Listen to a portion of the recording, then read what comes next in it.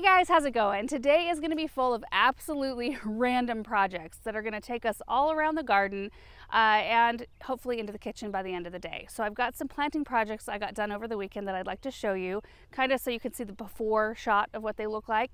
And then we've got some things that I started from seed that desperately need to be put out in the garden somewhere. Then we are going to start pulling all of the spring flowering bulbs from the cut flower garden.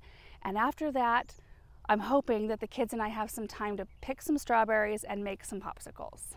So first off, let's take a look at those planting projects I did this weekend. I just tossed a camera up. I didn't explain anything about what the plants were or any of that. So the first project you will see took place at my parents' house. I took a few flats of things, Super Tunia Royal Velvet, Super Bina Sparkling Amethyst, which match the pots that are on my parents' deck.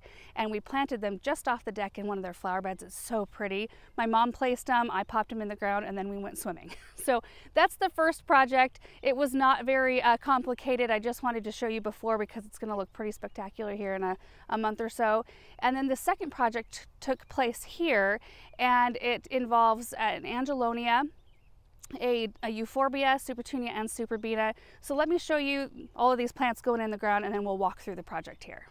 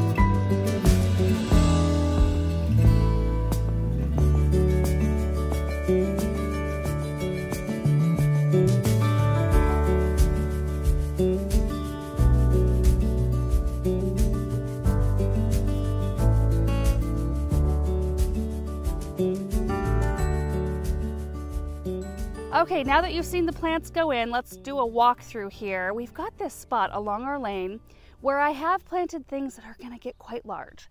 Like I've got a blue spruce right here. I can't remember the full size, but I think this spreads like 15 to 20 feet. There is a haywire, I think that's what it's called. Is that a juniper cypress? I don't remember, but it gets like 18 feet wide. And then we've got a London plane tree, which get enormous. And I've also got a spruce tree right here, which will get really big. So I could come in with some shrubs and things like that, which I might eventually, but it's one of those spots that I don't want to pack out too full with stuff, with permanent stuff, because the other things in here are going to need the space. So it's kind of a prime spot to pop in some beautiful annuals. So that's what we did. And I don't think I've ever done a big drift of annuals right here anyway, so I'm excited about it. We've got the Angelonia popped throughout the back, kind of on this side of the blue spruce and then just beyond it. And those will get 30 to 40 inches tall. And I did space them further than the tag said. I kind of thought it might be pretty to have them a little bit separate so it's not such a block, if that makes sense. It'll still be a block of color. I left the hose strung out so I could water them today. And then the next layer are the Diamond Frost Euphorbia, which I just did in little groups. So there's a group here, there's a little group here, and then there's a group right here. And those will get just a few inches taller than the Super Tunia, which is the saffron finch. And oh, such a gorgeous Supertunia. It's one of my favorites right now. It just shines. And you know, we put these Supertunias in my parents' containers along their driveway, which I had initially ordered for our containers along the east fence line. And then when we decided to do the container competition, I had this huge surplus of Supertunias. So that's what kind of prompted the whole project out at their house, which turned out beautiful. And then the next layer down, which tends to grow a little bit flatter than the Supertunias, is the Superbena Cobalt.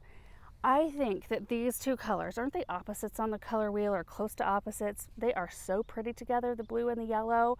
Then you've got that sparkly white with the euphorbia. Then we'll have that kind of blue, lavender blue toward the back. It's just gonna be so pretty. It already is. Anyway, I think that this is just gonna be beautiful, and I wanted to make sure you saw the before, what it looked like right after they went in versus what they're gonna look like here very soon, which I anticipate it being pretty spectacular right here. I think it's gonna be amazing. And you can see I'm trying to like hunker in this little bit of shade that's on the driveway. I think we're only supposed to be in the high 80s today, but then it's gonna go into the mid to high 90s, and then we get to have a big cool down, which means we'll probably get a lot of wind, but it looks like about 5 or so days in the 70s, which I'm looking forward to. But right now it's fairly early-ish in the morning, 7:45, 8-ish, and it feels cool out still. I love it. So here's what we've got. The white swan marigolds, which are not white. They come up this beautiful pale yellow. And I've got these leftover Cresspedia that did not fit in the cut flower garden, which bloom a more vibrant yellow. I thought about putting them somewhere together in the landscape. And then we've got a bush cucumber. This is our only cucumber plant that I'm putting in the ground. These usually produce a tremendous amount of cucumbers. And then I've got a couple of trays of white delphiniums, which are trying to bloom. So I wonder what they look like when I pop them out. Let's see, find one that's easy to pop out. Oh, not too bad. I was actually surprised here too. I pulled one of the marigolds out, and I mean, definitely need to get out of these little cells, but not horrible. So we're just gonna run around and get that done quick.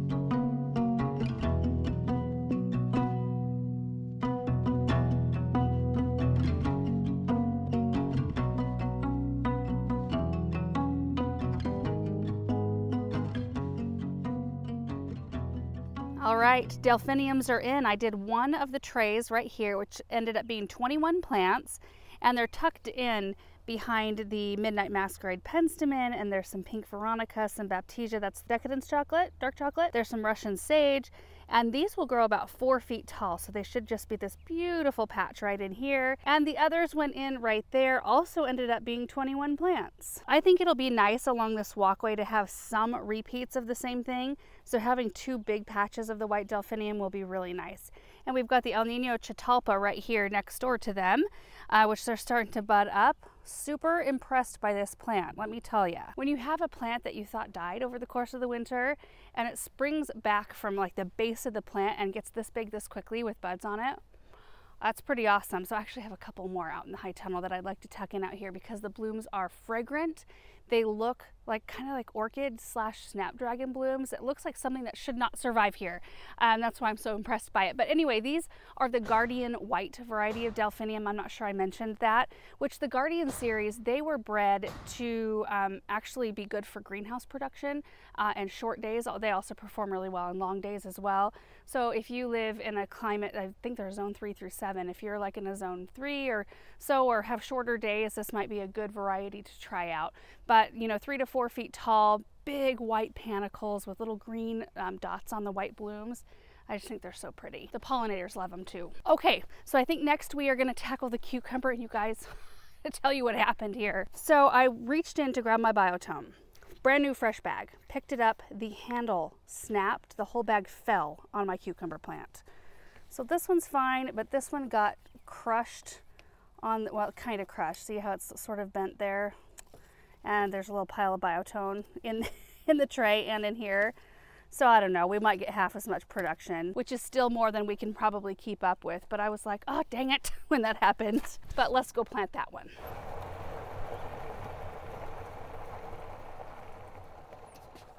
I'm just gonna grab some of this biotone, pop it right there. And we are gonna plant it right at the end of the row where we just planted our green beans, which are all up and looking great. Look at that, and all the sunflowers. Oh, but I figured we could maybe sort of drape the stems on our tomato frame and keep it tidy. Maybe.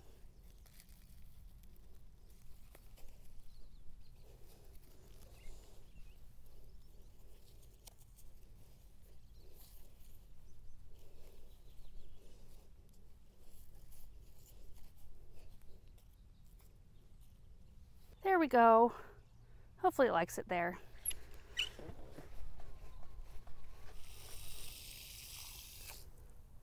Done. Tomatoes are looking awesome. Remember when we got those in the ground?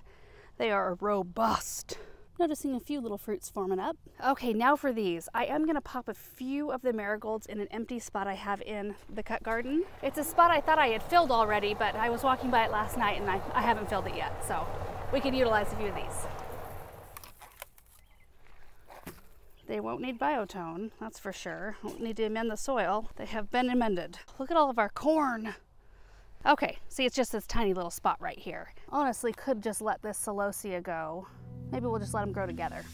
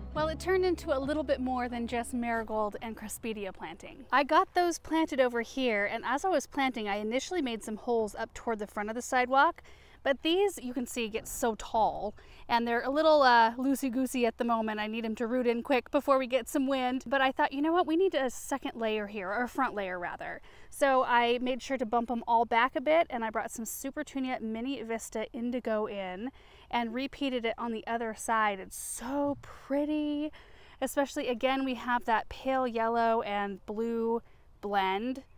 It's just the most beautiful thing, and I was thinking, oh, it would be so pretty to come in with maybe a purple butterfly bush, something like that right in this area. I'm not sure, we'll see what happens, but for now we've got the cresspedia. We only had, what, 7 of those, so I tucked those in together, and then the marigolds start behind the cresspedia and do their little thing, their little drift there, and then, you know, the Mini Vista Indigo, and then they start here, and they keep going. I couldn't continue because there's iris and sedum and stuff, but these go all the way to the Veronica. I had exactly enough to get me all the way to the first perennial. I love that. It gives it such a sort of finished look. Oh, there's a swallowtail over there.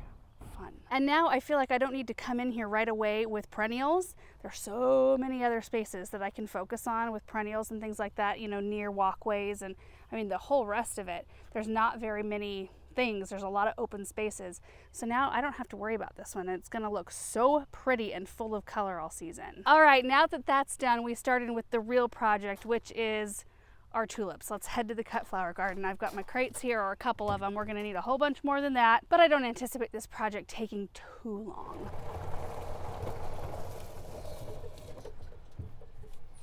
Okay, here we are. So the first 4 rows out here, you know, are planted up with bulbs. The first one with daffodils. This one is mostly tulips, tulips, and tulips. You can see that some varieties have completely dried down, like the Acabano over there, some of the best tulips, and this is kind of what you want them to look like when you get ready to pull them. Not necessarily like this. These are still fairly green, but they are starting to show, you know, some of them are yellow, some leaves are yellow. They don't look great. But usually with bulbs, and this goes with bulbs that you're keeping in the ground too, you want to wait till they're yellow and die back completely. Actually, the foliage comes off really easy at that point. You can just go along and just kind of gather it up instead of having to cut it off at the base. And that way, the bulb, you know, has recharged completely. It's really important to leave the leaves up until they do that, because, you know, they're soaking in sun that whole time, and that sun is being converted to energy and being stored in that bulb so that they have the energy to bloom the next season. But here we are, middle of June, and these look really bad, and I want to get some zinnias and cosmos going. I don't have any of those seeded yet. I was saving these rows, and so I thought, you know what, I'm going to give them till mid-June. We're going to pull them and we'll just see what happens. I think they probably have enough energy to do it again next year, but we'll pull them today and let them finish dying back before we get them cleaned off and put in storage, so they can still continue to draw energy from the leaves into their bulb. It's kind of like onions and garlic in that way. And I've never lifted tulips and daffodils because we can leave them in the ground. All the rest of them in our flower beds I leave in the ground, and they come back year to year. Daffodils better than tulips. But with these right here, there's so many of them. And you know, we could take the time to pop them out and go plant them somewhere in the garden, but I would really like to do this again next year, and I'd really like to not have to order a whole bunch more.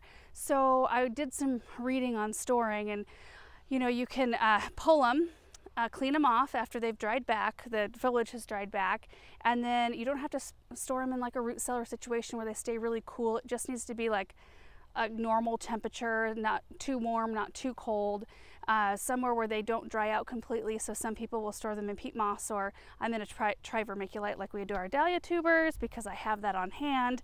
And then you just hold on to them until you're ready to plant them again, just like this in the fall. And I think, you know, our method of planting these was just lining them up on the ground, and then we mounted compost up, and they did beautifully.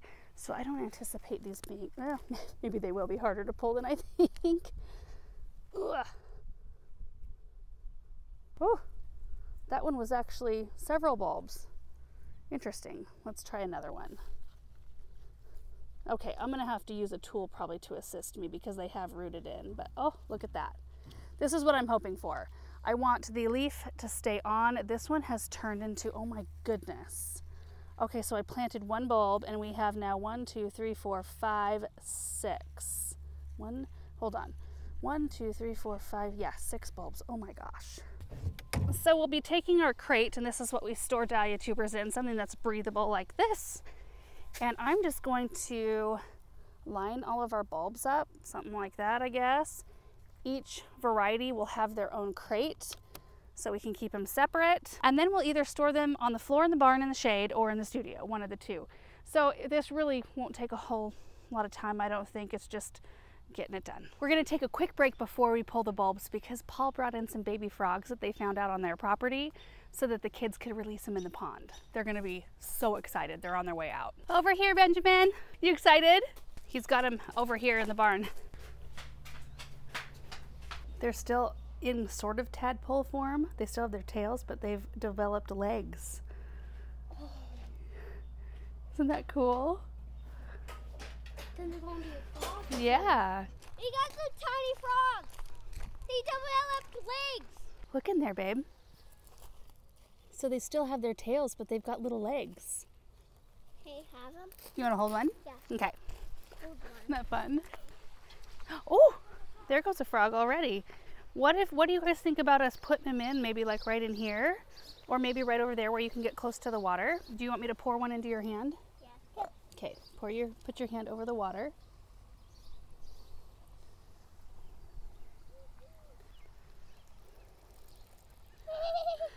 One jumped in, see it? Yeah. What do you, Tickles does it tickle? water. Do you want to put it in the water, baby? Don't toss it in. Oh, it went on its own. There we go. Yeah. There it is. Can you get her? It's right here. Popsicle. There it goes. It's gonna put its friend in. There we go. Okay, Oh, this one's you guys, there's 3 more. This one's soft. Three. Okay, make sure it doesn't hop out onto the rocks, baby. Maybe put it down in the water. Okay, that's the last one. Oh, that one's just floating. You see it? Yeah, I see another one in the algae there. Here it goes. You got him in? Oh, look at that one swimming. Oh, look at that one. It's floating up to the top. Now it's swimming back down. So they keep going down into the algae and then they swim back to the surface and then they go back down, kind of like the other frogs that we have in here, the bigger ones. So we'll have to keep our eye out for these frogs. Isn't that weird that they start off as a tadpole with a tail and then they push out legs and then the tail goes away? What a fun thing.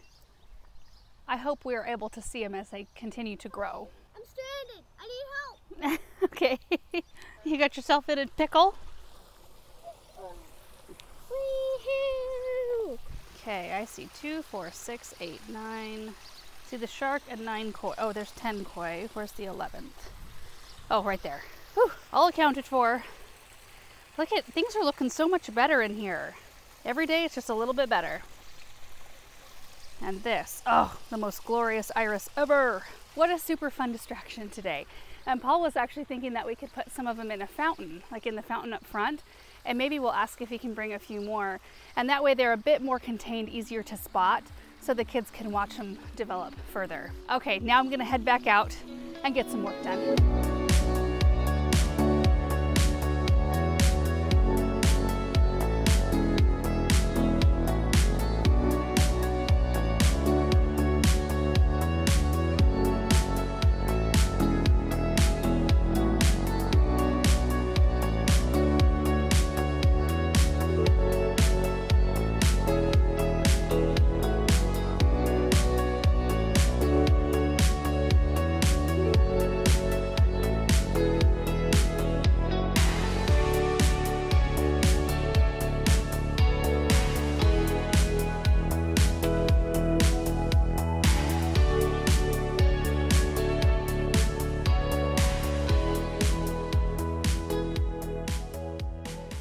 We are 1 row in. I've already got 10 crates filled, so I might just tackle a couple rows today and maybe a couple tomorrow. I don't know. It's starting to feel an awful lot like digging dahlia tubers. But doesn't that look nice? I don't know why I attacked the 2nd row in instead of starting with the 1st row. Oh well, I think we'll go after this one next. The daffodils were easier to lift. And if you look in here, you can see how nice and big these daffodil bulbs are. And then our tulip bulbs, boy, they just multiplied like crazy. Most of them I was picking out of there. Like this one, I planted 1 bulb and now we've got 3 nice sized bulbs. Look at this clump right here. My word. I don't know why, but I was not expecting that. So we actually increased our crop this year, which is awesome. And a lot of our tulips that we plant in the ground, they don't survive over the winter. Not as good, they don't come back as good the 2nd year and the 3rd year as they do that 1st year. There are some varieties that stay a little bit better than others, but largely we plant, you know, 100 tulips somewhere and the next year we might get 75 and then 50. They just kind of dwindle. So anyway, seeing the bulbs multiplied like this is really quite encouraging. So I've got to go unload these crates in the studio and load back up with some empty crates, and then we'll come back out here and start in after the row of daffodils.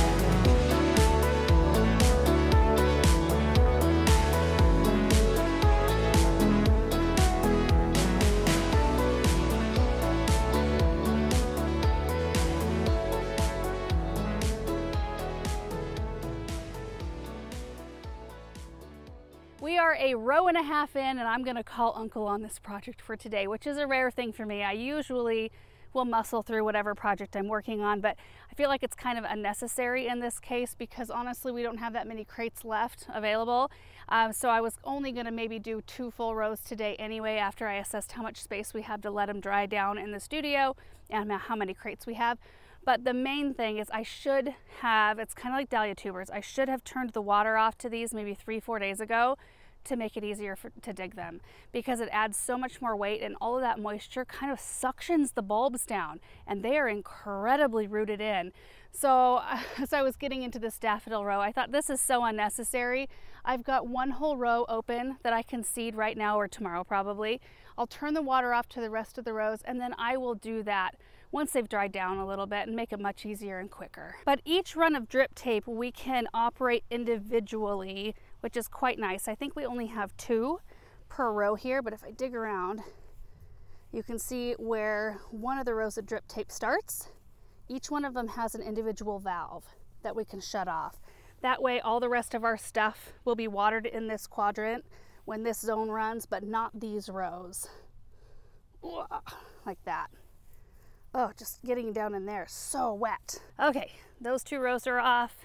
Let me turn this one off.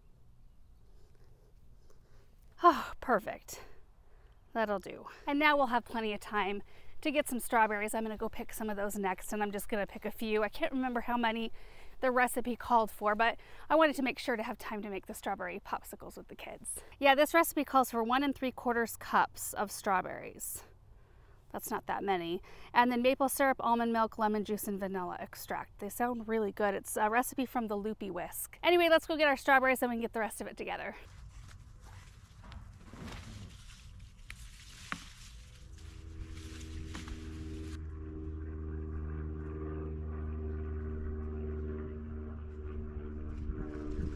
That ought to do it. I need to get back out here and pick. Just looking at this row, you don't see anything, but you start spreading the leaves apart and oh my word, there are so many. This right here is all honey eye, which is a June bearing type strawberry. But we've got 5 different varieties. Actually, no, we only have 4 different varieties going now. My favorite is the honey eye, which is the June bearing, and Seascape, which is an ever bearing. They're both delicious berries. Anyway, they have just been providing like crazy. I've already made 3 batches of jam, and I've got 2 all the way filled. I couldn't fill them anymore. Ziploc bags full in the freezer. And I think I have enough at least to do another Ziploc bag and another batch of jam out here.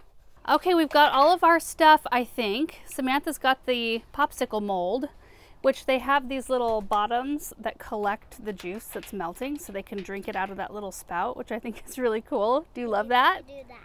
Yeah. Can you show us how it goes in the mold?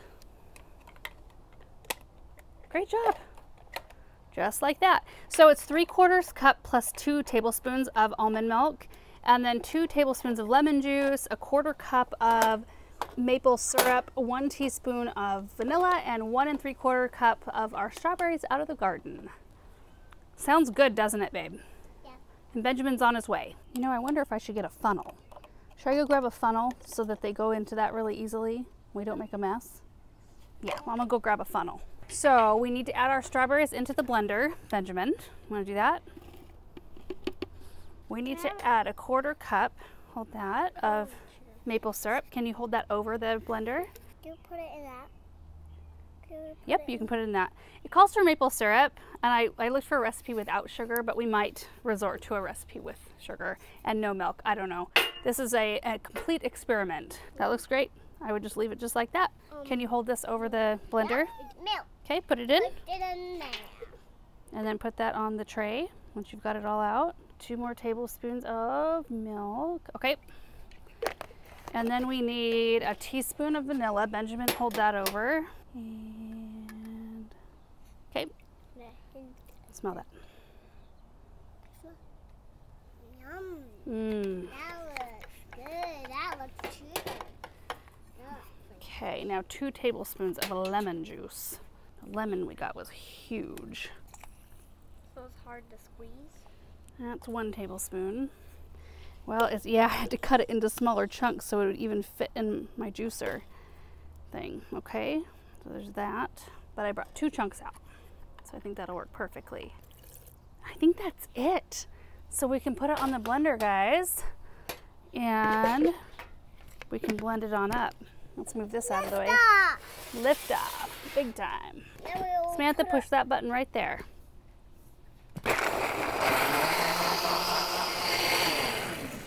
Lift off.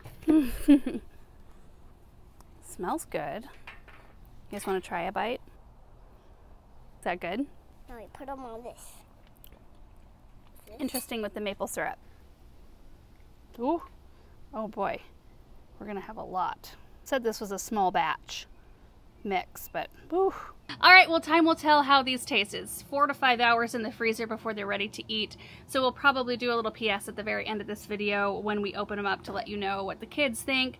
And then the next recipe we try will be a lot simpler. It's just strawberries, sugar, and lemon juice. I think there's just the 3 ingredients. I'm guessing the kids are gonna like that better, 1, because it's regular sugar, and 2, because it's in that milky base. But I thought that this sounded like a really interesting mix of ingredients, and it does taste good to me. Like, chill this up. I just poured a little bit in a jar. Chill it up and put a little bit of like sweetened cream in it. You have like a strawberry bisque.